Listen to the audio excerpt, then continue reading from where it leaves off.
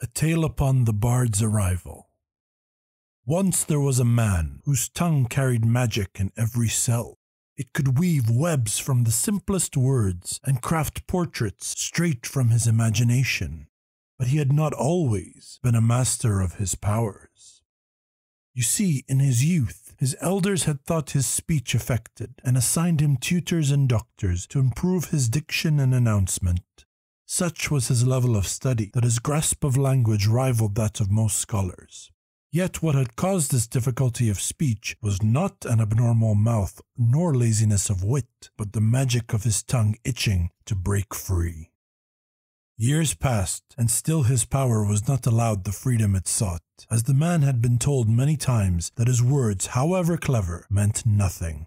In their eyes, he was worthless, and without confidence to break its lock, his magic stayed trapped inside. Then it happened that one day, when he'd all but given up hope that anyone could truly understand him, he met a woman who also possessed magic. Unlike him, she had already discovered her gift. It was quite different to his, for she could only express her magic through written words. The man was fascinated by the woman's writings, enthralled by the wonder they brought forth.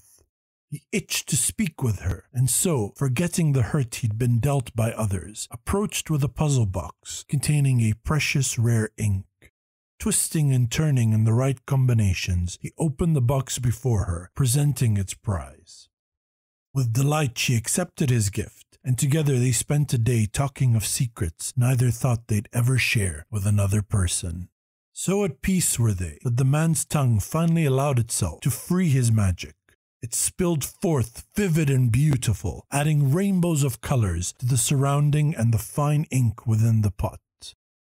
The woman gave a joyful laugh. Seizing her quill, she dipped it into the pot and then wrote, "Sir, your words color the landscape and make me warm. I feared the winter's long chasing me had forever turned me to ice, but you have disproven that. How might I repay you?" The words shimmered as the ink dried and grew into intricate flowers no bigger than a thumb. The man smiled, plucking a flower and placing it in her hair, saying, "Let me befriend you, so we may always be close. You've given me permission to be my truest self. No other has ever done so. You have aided me." Both knew they complemented each other, and though there were times when they had to travel apart, their hearts and minds were always one, and so it was that they worked together to keep wonder present in the world.